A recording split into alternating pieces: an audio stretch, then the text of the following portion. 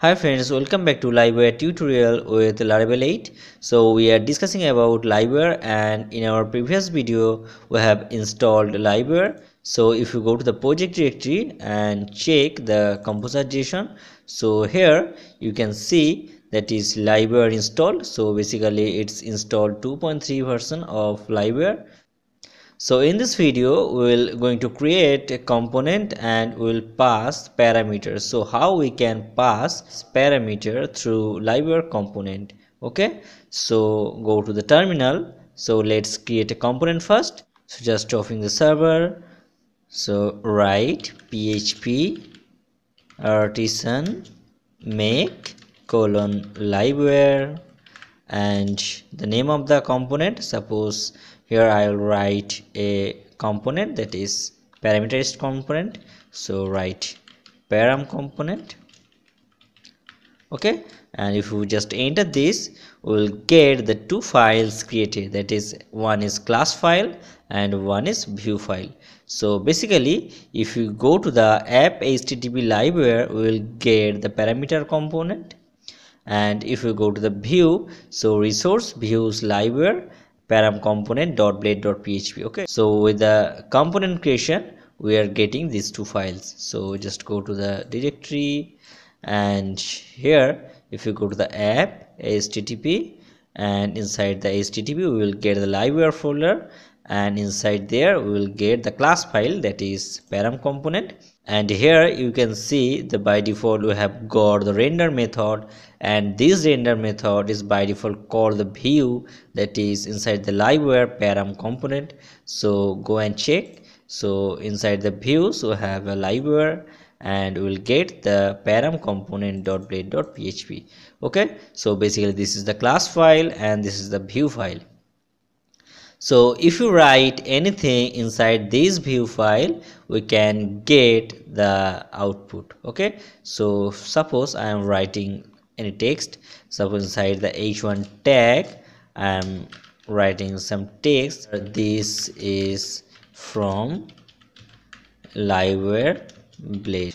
Okay, and to display the output we need to call a routes. So just create a route and we'll call this class. So go to the routes, we'll use web.php. so just first use the traits, that is the param component. So write app http liveware and the class name. okay, so here my class name is param component. okay, and to create a url, so very simple, just create a url that is route get. So here I am using the request as a get, and suppose the url is param component. okay, so you can add your any names for your own purpose, and then the class name and colon class. okay, so if we just go to this section we can see the output from this view file. So just run the server. So write php artisan serve. okay, so now click on this url. So just go to the browser. So just write here the param component. okay, so we can see this is from liveware blade. So basically this text is displaying from this blade. okay, now I want to pass any parameter. Suppose I want to pass the parameters, like here I want to pass learning points. okay, so this time it's saying the 404 not found. okay, so how we can pass any parameter? So instead of learning points we can say the php. So it is also showing the 404 not found. So how we can make this component as parameterized? So very simple. So just go to the web.php and here just write a parameter. Suppose here we'll write the param. okay, and accept this parameter from the class file. So this is my class file is param component. So just write here public variable that is $param. Okay, and we will create a function that is public function, and we will create a mount function. So this is the mount function. Basically, mount is a hook function which executes before calling the render method. Okay, so it will call before this method. Okay, so now just pass this variable here, $param, and here we will write $this param equal to $param. Okay, so as it is executes, so we'll get the variable inside the param, and we can access inside the param component blade file. So very simple. So just add this param inside the param component.blade file. So here I am creating again h2 tag, and inside the h2 tag we will print the output. Okay, so just write $param. Okay, so now go to the browser and refresh this page.